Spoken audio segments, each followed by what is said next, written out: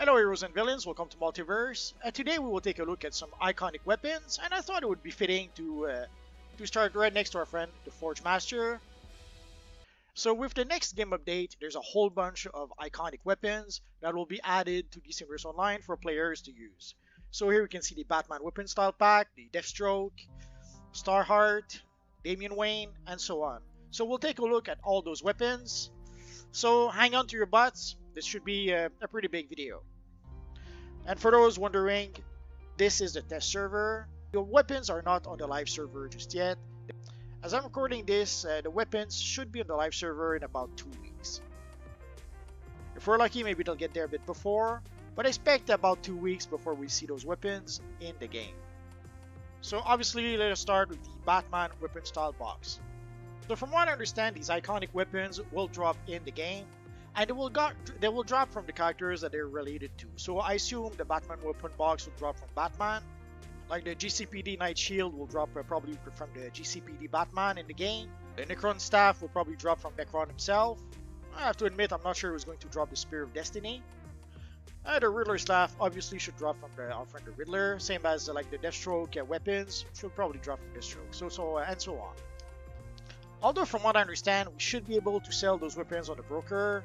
So if you do not get them as random drops in the game, you might be able to buy them from the broker. Or if you decide to farm for those weapons in the game, you should be able to make a bit of cash by selling them on the broker. But I'm probably going a bit too fast. Let's see when the weapons start dropping in the game, what actually happens. Also, I'm not sure in the game if you will get the Batman weapon style box or just one of the Batman weapon. Let's open the box and see what's inside. So here basically we have a one-handed style and a dual wield style. Let's select a dual wield. So sadly you only get one of the two. So I had to get some more boxes. So let us get the one-handed weapon style. So they're both called Batman's Batarang, but one is one-handed, the other one is dual wield. So let's consume the two of them. So let's start by equipping a one-handed weapon. And let's equip Batman's Batarang. From what I understand, these weapons will be color locked. There might be a few that we might be able to customize the colors, but most of them should be color locked. So here we can see Batman's Batarang. That's a pretty cool one-handed weapon. We can't throw it. I'm so sad now. So it pretty much acts as any other one-handed weapon. The one distinction is that it is an official Batman Batarang. So let us switch to dual wield. So it's pretty much the same Batarang, but there's two of them as opposed to only one.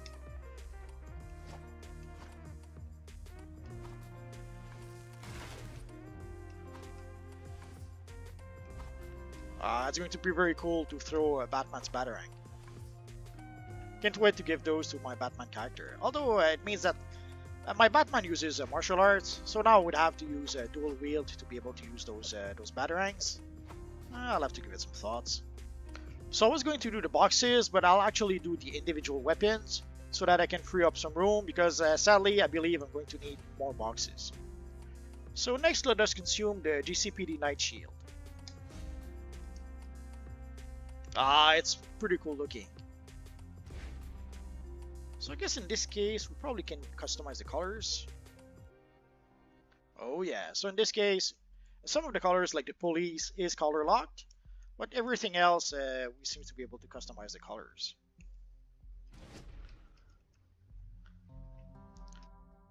So if you wanted to recreate the GCPD Batman, it's going to be a good option to be able to do that.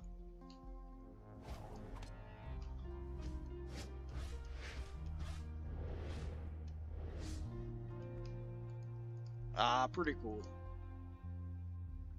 And seeing we already have the shield equipped, let's go with the Cybernetic Lex Energy Shield. It's a pretty cool looking one. If it wasn't a Lex Core shield, it would be perfect for a Green Lantern type character.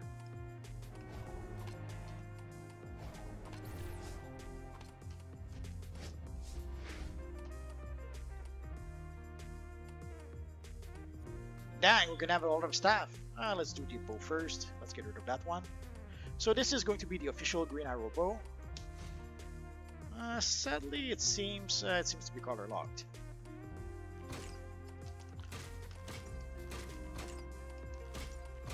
I guess it makes sense. It should be color locked to green, seeing how it belongs to our friend Green Arrow.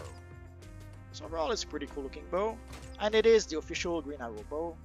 So this is pretty much the last piece of the puzzle needed to recreate our friend Green Arrow. Now let's take a look at the hammer of our friend Steel. It looks pretty awesome. There did seem to be some sort of glitch with the female version of the hammer. Apparently someone posted some images of the hammer on the forums, and it wasn't quite the correct hammer. I assume by the time the DLC goes live, they will probably have fixed that. Or they'll probably fix that at some other point if they don't fix it right away. But if you needed the official hammer for our friend Steel, here it is. And here we have the official axe of our friend Steppenwolf. It looks pretty much like the one. There's a Steppenwolf style in the game. Oh yeah, it looks like the axe from the style of our friend Steppenwolf. The one distinction is that it's a little bit bigger. Yeah, I have the weapon masteries, so if you see me trigger the weapon masteries by accident, it is just that. And next, let us take a look at Heatwave's dual pistols. I made a comment not too long ago that at this point, all we were really missing to recruit our friend Heatwave was his weapons, and now here it is. Although I could have sworn in the comics or even in the TV show, I could have sworn Heatwave had only one gun. These are pretty cool looking guns. And it's one of the few weapons that we seem to be able to customize the colors if we want to. So next we will have a whole bunch of staffs. Let's start with the Riddler's staff. And let's see if we can change the colors. Oh yeah. Again, we do have an official Riddler style in the game, and this kind of looks like the back piece from our friend Riddler, although much bigger. Not unlike the axe for our friend Steppenwolf.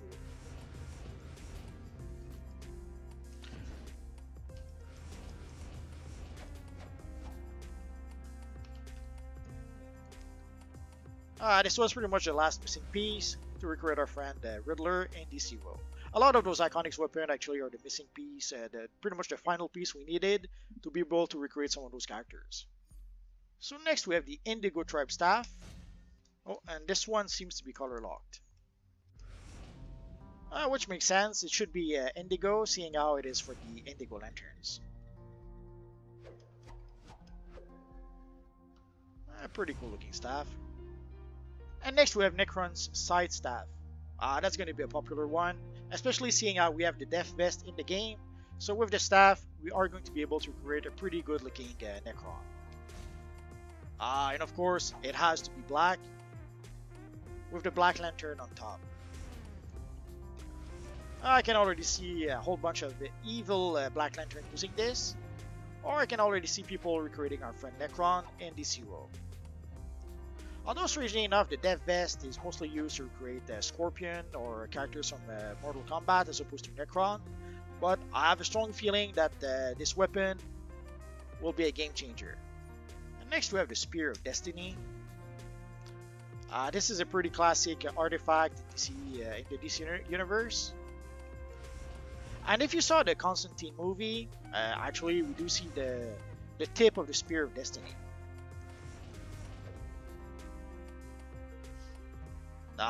Pretty cool looking. I was hoping that we would get that. This should be like an artifact weapon. It should be an artifact that we can use as a weapon.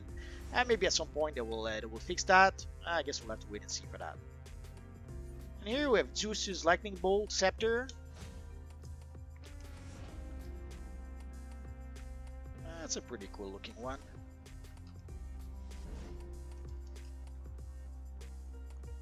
And next we have Aquaman's Trident Staff Style. We already have Aquaman's Trident, so let's see how different it is.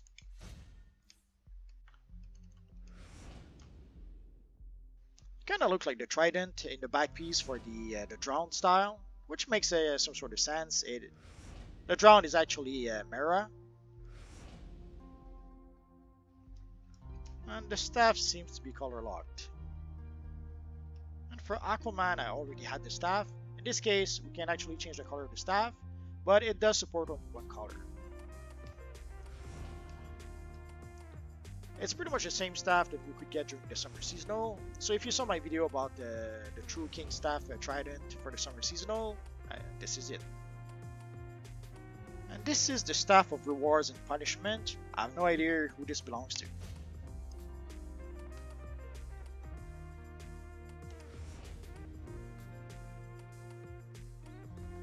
I should know who this belongs to, but off the top of my head, I can't recall. But here you can see what it looks like. Now let's take a look at the Deathstroke's weapon box styles. We have 3 weapons, so I'm gonna need more boxes. So here we have a 2-handed style, a 1-handed style, and dual wield. So let's go for the 2-handed style first. Then the 1-handed style. And then we need 1 more box. And let's pick up the dual wield style. So let us start with the 1-handed style.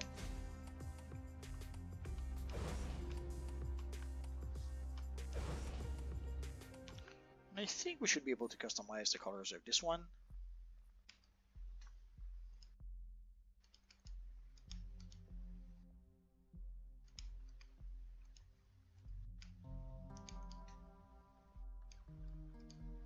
Oh yeah.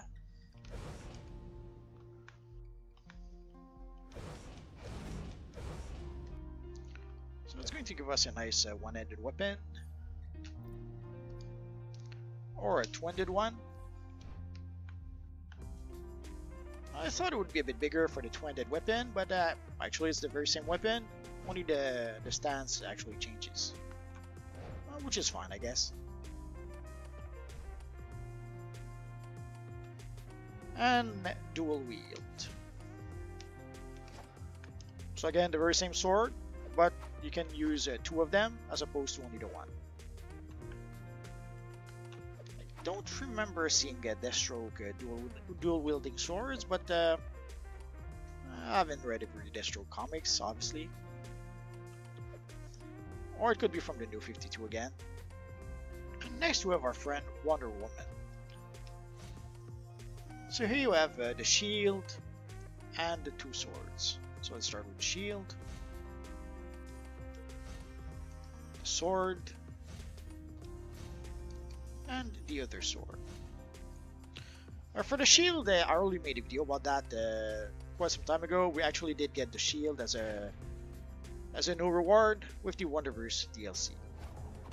But let's show it again for those who maybe did not see that video.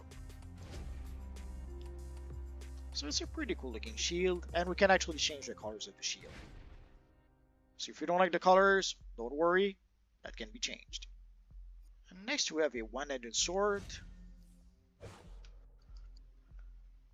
It's a nice looking sword. I vaguely seem to recall seeing it in I think it was in the Hush comics, but I could be misremembering. And I'm pretty sure we can change the colors. Oh yeah. So if you want to customize the colors of your sword, you can. And there is a dual wield version. So again, it's pretty much the same sword, just that you can actually use 2 of them.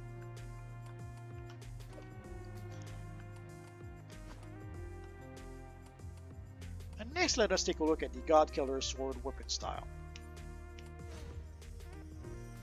So again, there seems to be 3 different versions. So let's take them all. So let's go for the 2-handed first.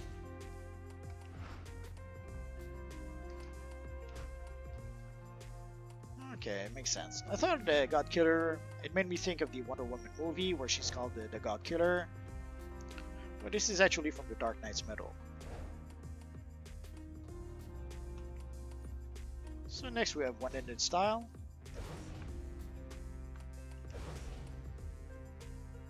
It's a cool looking sword.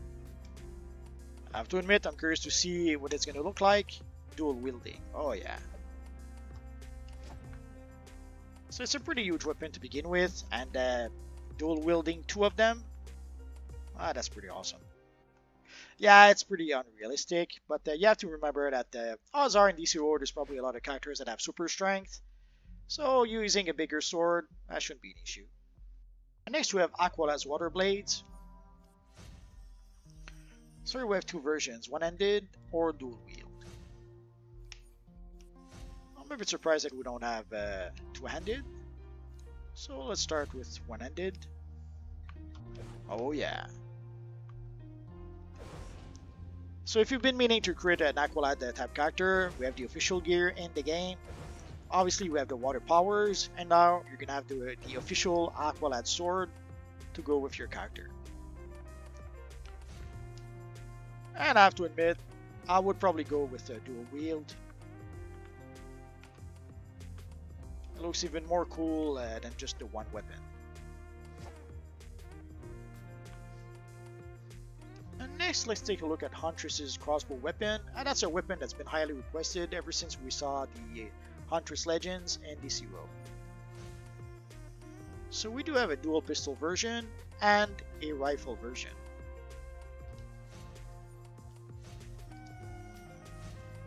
So let us start with dual pistols. Oh yeah. Oh yeah, that is something that has been highly requested. Sadly, the crossbows seems to be color locked, so but it's a small price to pay to have some pretty cool looking crossbows. Let's take a look at the rifle. Oh yeah. Oh yeah, that's gonna be cool to use. And next we have the Starheart weapons. I would say this is probably linked to Alan Scott somehow. So let's go for the one-handed style and the two-handed style. So let's start with one-handed style. Oh yeah. That's going to be a nice addition. If you have an Alan Scott Reventurn, we already had the armor from Kingdom Come. We add the orbital strike, and now we have the sword. That's going to be awesome. And now let's go for two-handed. Oh yeah. I had a Alan Scott armory for quite some time. I guess I'm gonna have to recreate it, and guess what weapon I will use. Oh yeah. It's something that we've been asking for a long time, to be able to get the official iconic weapons of some of the characters. One day announced that we would get artifacts. We thought that at least some of those artifacts would be some of those weapons. But this is as good, if not even better, seeing how with the artifacts we would have to upgrade the weapon. Here we can just equip the style and we're good to go. Next we have the weapon of the evil Ares. So here we have a one-handed weapon.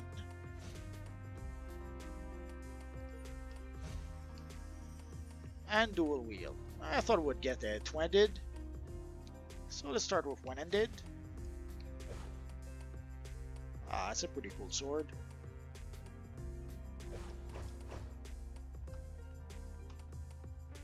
Oh yeah. And let's try dual wield. Yeah, these are great swords. That's probably going to be a popular option. Although there's a lot of cool choices, so it's gonna be hard to choose. It's going to be an embarrassment of riches of iconic weapons to use for our characters. And next, let us try the waterblade. So there's going to be dual wield or one-handed. So let's try one-handed first.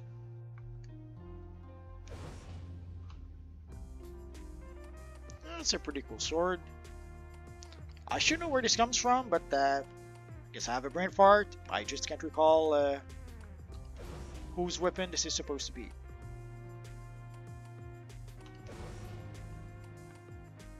And of course, dual wield.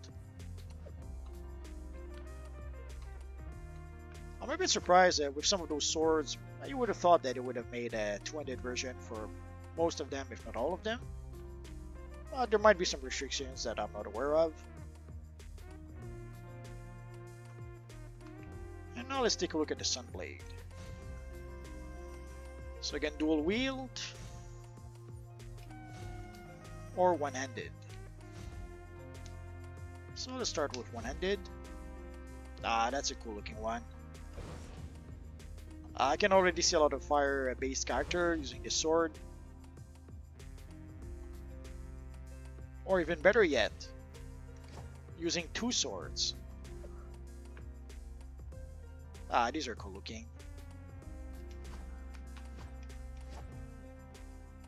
So vampires beware. And next we have the Weather Wizard. So he has dual wield or one-handed. So let's start with one-handed. It's a wand. That is so cute. And I suspect, oh yeah, we can change the color. It probably supports only one color. We can change the color of the wand if we want to. I can see a lot of Harry Potter characters being created. And let's try dual wield. Dual wielding magic wand. That's gonna be nasty.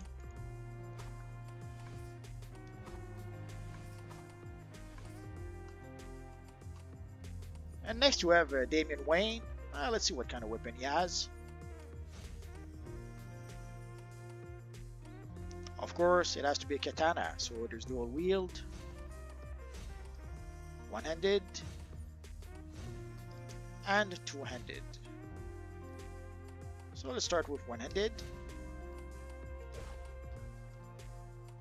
We already had a few, let's say an embarrassment of riches when it comes to katana in the game. But now we're gonna have one more option. So if you wanted to have Damian Wayne's official katana, now you can. So let's try dual wield. Oh yeah. I made a Storm Shadow video not too long ago. These could be great for a Storm Shadow type character. And let us try two-handed. It seems a bit short for a two-handed weapon, but we have plenty of katanas in the game, so we could easily use another type of katanas if we want to go two-handed. And next we have Big Barda. So we have dual wield, and we have one-handed. So let's start with one-handed. Oh yeah, the Mega Rod. I was hoping we would get this at some point. We already had the Manhunter baton. Now we're gonna have the Mega Rod. And I believe... well, maybe not. I thought maybe we can change the colors of the weapon. I guess I was wrong. And let us go for dual wield. Oh yeah.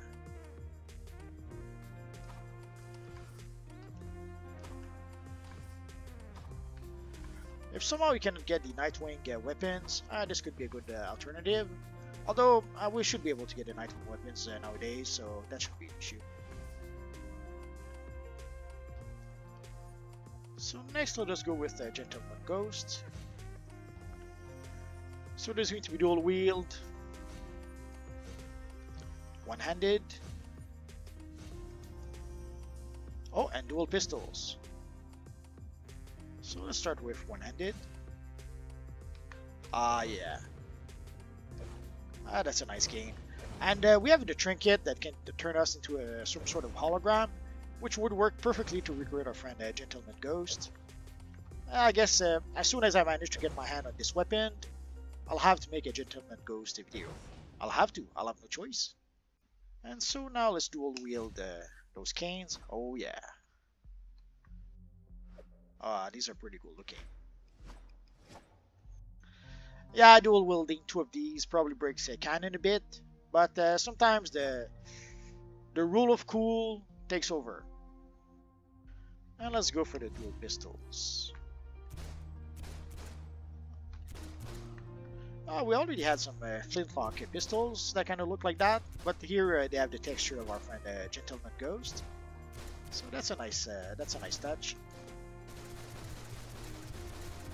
The dual pistols, the only weapon that can fire in 2 different directions at once. So next we have the Dead King's weapons. So one-handed style and dual wield. So let's start with one-handed. That's a cool looking weapon.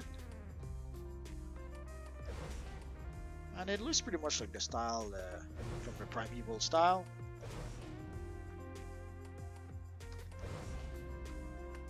And let's try dual wield. Oh yeah. Again, obviously these are a little big for a normal human to be able to dual wield, but if you have a character that has some sort of super strength, it does make some sort of sense. And next we have the Penguin's umbrella. Oh, a lot of penguins will need more boxes. So we have a rifle style. Oh, open rifle style, closed rifle style. One-handed and dual wield. So let's take the one-handed and let's go get some more boxes. So let's go for dual wield. So let us start with one-handed style.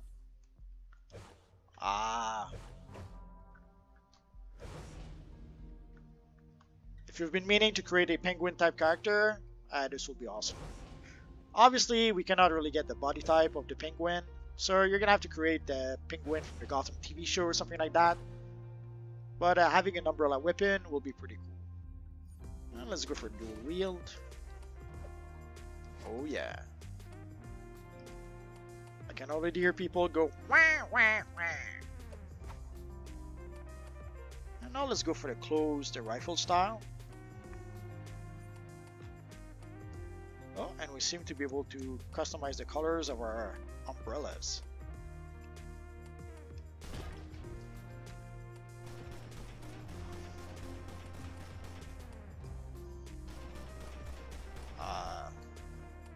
That is cool. And now let's try the open version.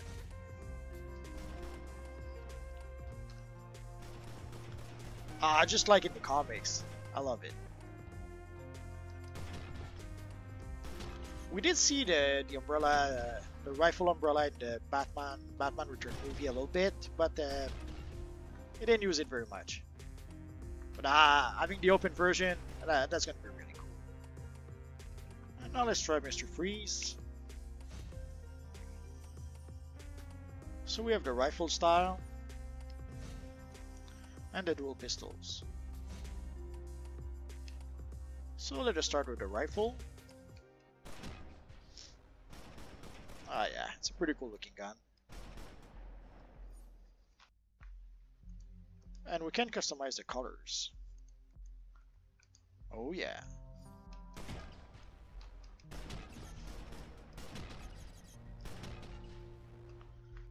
And now the dual pistols.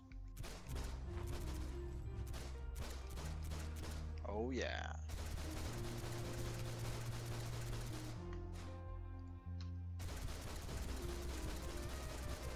Next we have Harley Quinn. So we're gonna have the one-handed style, the two-handed style, and dual wield. So let's start with one-handed.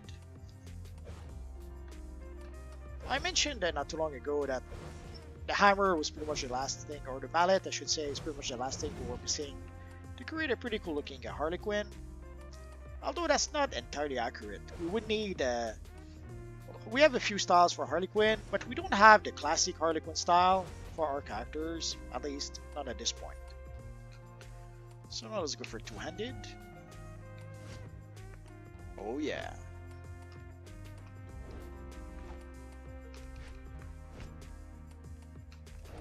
So I can already imagine using this with my Harley Quinn character. And of course, dual wield. because why not? I guess for Harley Quinn, unless they decide to give her super strength at some point, that doesn't really make sense, but I'm sure we could find ways to enhance her strength, give her some venom maybe. The sky's the limit. And of course, we have the Joker. So we have the Joker's crowbar for dual wield, one-handed. We have some pistols. And we have a long barrel pistol. So let us start with the crowbar. Oh yeah. So if you have a Joker character, I'm pretty sure you were waiting for this weapon. And what's better than one crowbar? Two crowbars, of course. So if you ever wanted to dual wield the crowbars, now you can. And next we have the Joker's trick pistols. Oh, I see.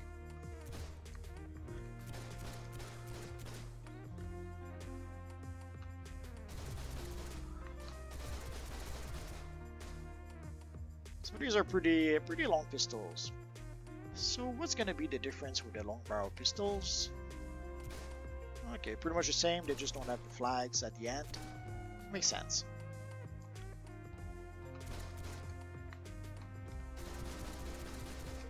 And next, let's take a look at our friend Hawkman.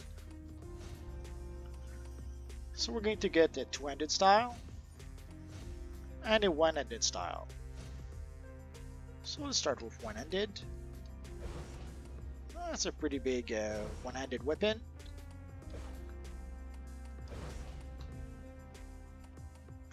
I have to admit I was waiting for an official Hawkman weapon for my Hawkman character, but there's already a few weapons I could use that kind of worked. And let's try the two-handed one. Yeah, this makes more sense for a two-handed weapon.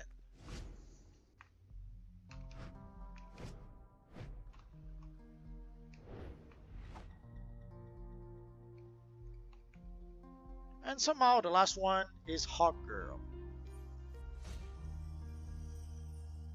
So we're gonna have dual wield or one-handed. So let's start with one-handed. Oh yeah.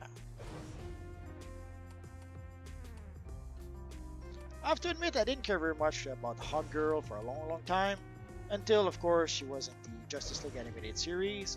And they did such a good job in the animated series that I've been loving the character ever since. Even though they didn't really do a very good job in the comics with her afterwards, but what can you do? And dual wield. And whether it's one-handed or dual wield, both options are pretty darn good.